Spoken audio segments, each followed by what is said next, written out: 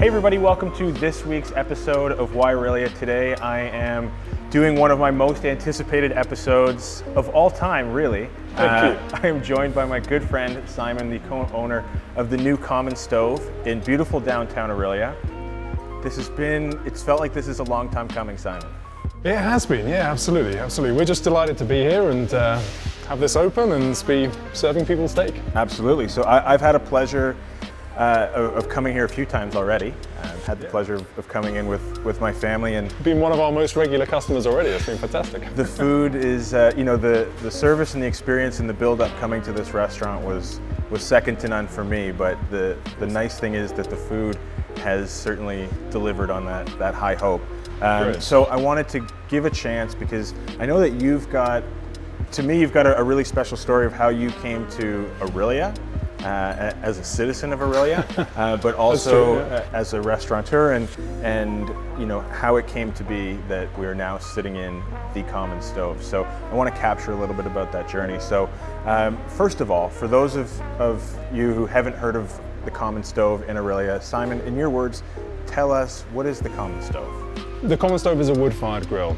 It's a space to put great meat, great veg, great fish, cooked over something which is the most elemental and natural method of cooking, Right. which is now just about coming back into vogue. There's a couple of places doing wood-fired grills in Toronto and in other kind of big cities, but hasn't otherwise been seen in and around Aurelia. So yeah, we light the fire every morning and we put on whatever's good, which today is a couple of good steaks and some carrots, parsnips, sweet potato. We're, like I said off camera before, we're exercising our discipline and restraint right now, Yeah, but exactly, not right. digging into this quite yet. But you know, the wood fire grill, to me, the moment you walk in, you notice it in that nice smoky. It's just a little smell bit of smoky that ash and smell. maple, yeah.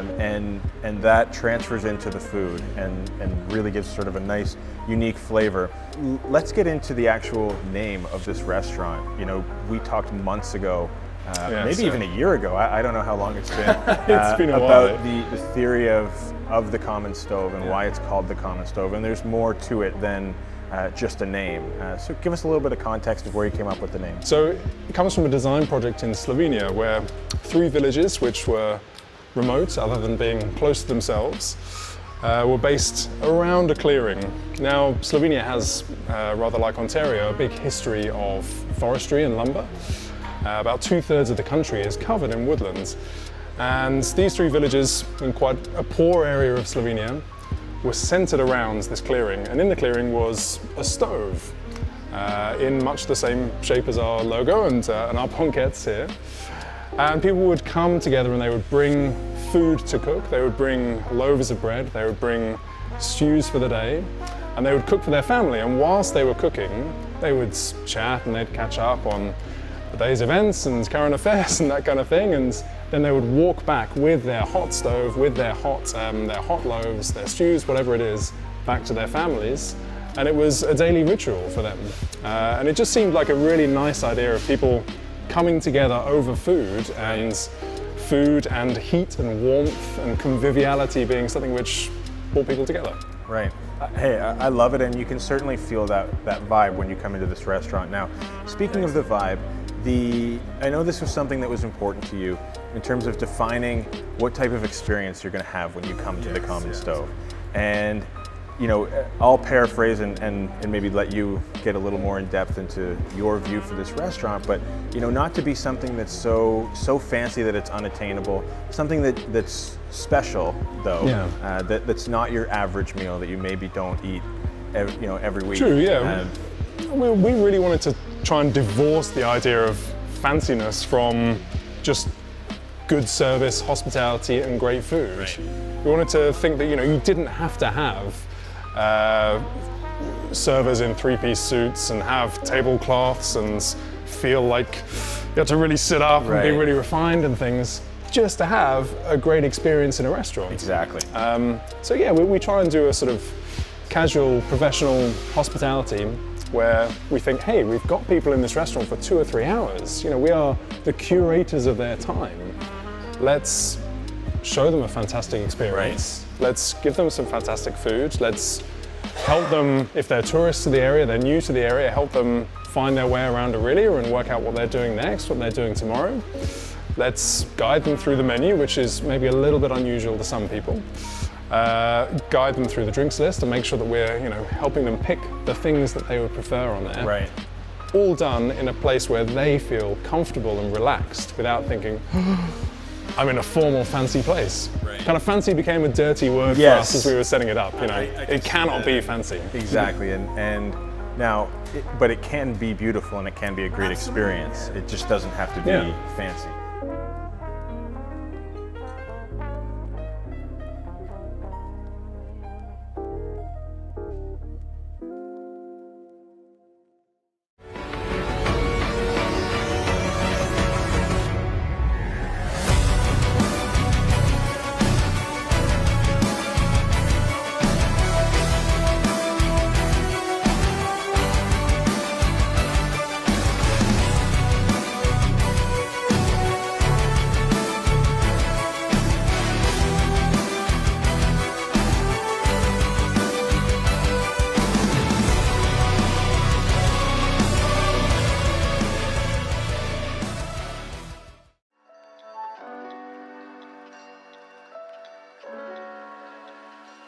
Now we're going to get to your drink menu in a second, because I know it's a really interesting thing what you've done with the bar and the drink side of things.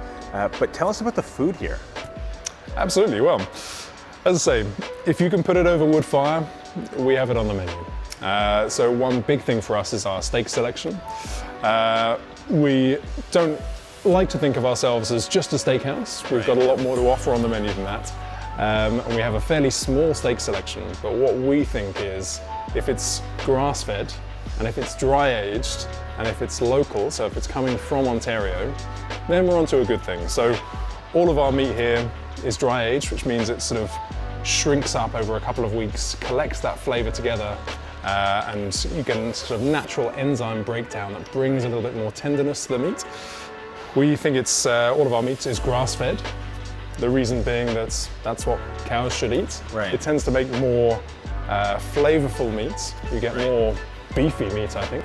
Yeah, it is a really sort of rich flavor on the meat. It's not something that you get when you just go to the grocery store and buy a steak. No, true.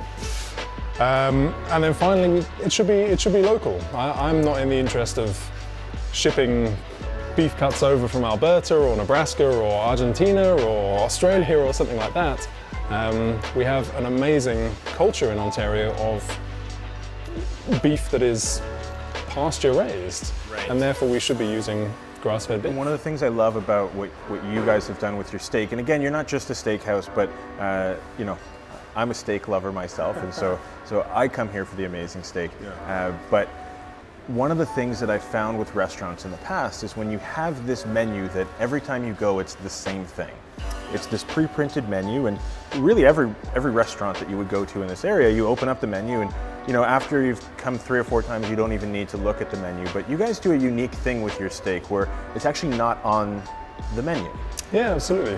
So we wanted to make sure that the menu, the first thing that people look at is not necessarily a steakhouse menu. It's a restaurant menu that has a number of exciting, interesting dishes on. But if they were to look up at the boards here, then we've got a series of steaks. So if you want a steakhouse experience, you can come here and have that. If you want a restaurant experience, you can come here and have that as well. So that it wasn't just one or the other. And the other thing is it's an element of practicality. We buy a small quantity of meat to make sure that we're selling it all in that week. So sometimes, things get scrubbed off the board towards the end of the night, and we have to urgently kind of call around and try and get it replaced for a fresh delivery the following day. I like the element of surprise where I don't know necessarily that I'm coming in to get this exact steak that I get every time. There might be something on that chalkboard that I haven't tried before, or that's not necessarily my go-to.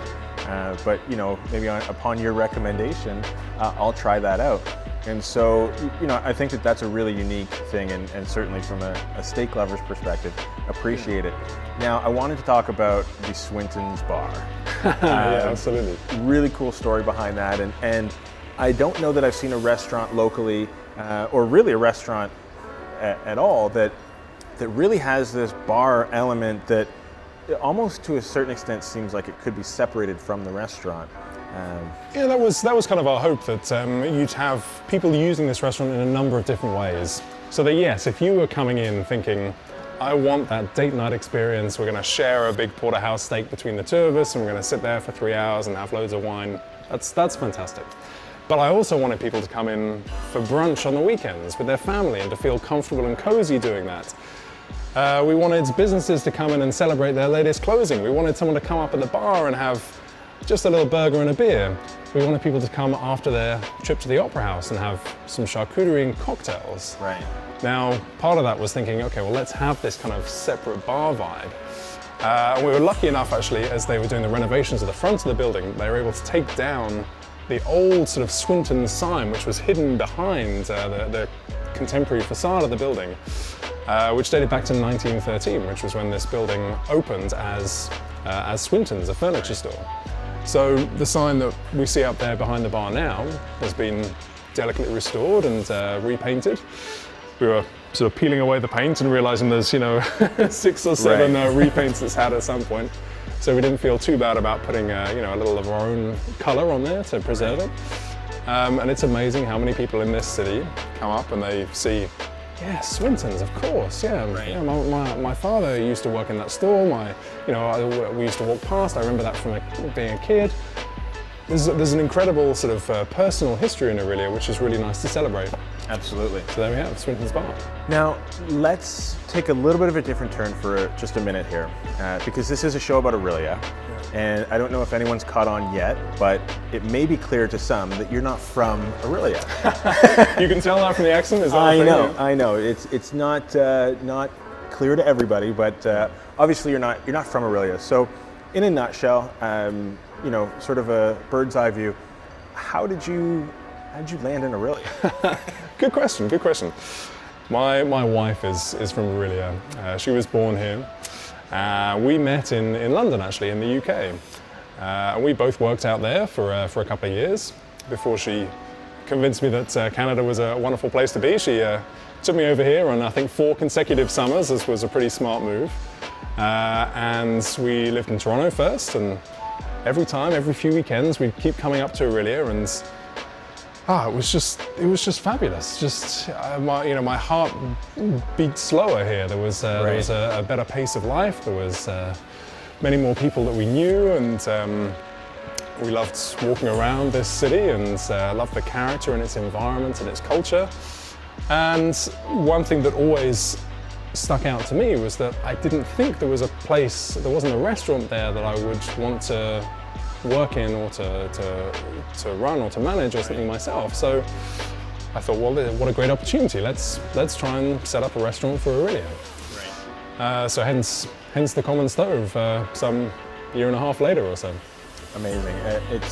It's great to see you here. I first heard about you through mutual friends of ours, and they said you might be getting a call one day soon from Shannon and her husband, who's this very charming British man, and he wants to open a restaurant, and that was the first I ever heard of you, and so from that point to now, seeing this all come together has been a great experience for me. Great. So before we wrap up the interview, as you mentioned, this is a restaurant for a lot of different people, for a lot of different occasions. It's a restaurant where you can come and just have a casual, quick bite. It's where you can come for that birthday or anniversary, special occasion dinner. If somebody's watching this episode right now and they've maybe heard of the Common Stove, maybe they haven't, maybe they've thought about coming, they haven't quite pulled the trigger, what would you tell them? I would tell them that they should give it a try. This is to me the very best way of cooking. It's how we cooked millennia ago. Right. It's how we cooked first as man, cooking over wood, cooking over a simple fire. It's how we first turned raw meat into a dish and into food that we eat. And to me, there's this wonderful, subtle aroma around the restaurant of a wood fire. There's a subtle flavor in the food as well that touches pretty much every dish on the menu. That's, to me, makes all of the difficulty and the challenges behind having 18 square foot of fire in the middle of a building made largely of wood, worth it. Yes. Because you get this sort of this pervading flavor throughout the whole experience. So I would say, yeah, come down, check it out. Try the flavors, try dishes that you may not have had before, and I hope the thing that is very familiar to you is the warmth and the richness of the hospitality, because that's provided by our largely Aurelian native staff who do such a fantastic job for us, making everyone feel so warm and welcome. Absolutely, and at the risk of maybe sounding biased, you can think I'm biased or not, having eaten here a few times already, we have our next 2 reservations already booked. Yes, I saw. It's certainly our go-to spot already, and we've enjoyed every dish that we've tried and every moment we've been here. And so thank you for giving us that opportunity. Now, hey, not at all. The name of the show, the theme of the show, the big bad question that I end every single episode off with. For you, now this can be professionally, personally, it can touch on a number of different aspects.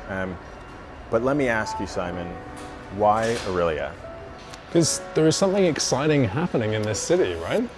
I mean, if you take this block alone, just the Library Opera House block, there have been so many new, diverse, independent, exciting businesses come down here. People who are bringing residents to the downtown as well, which I think is much needed.